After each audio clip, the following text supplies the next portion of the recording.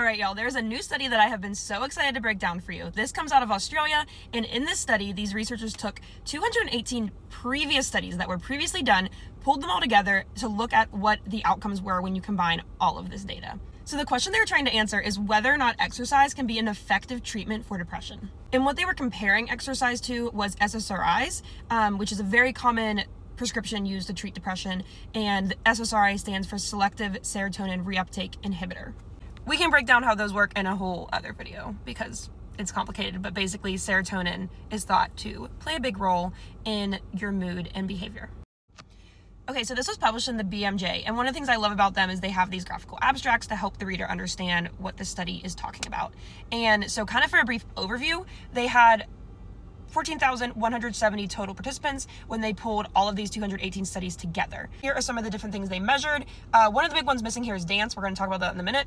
But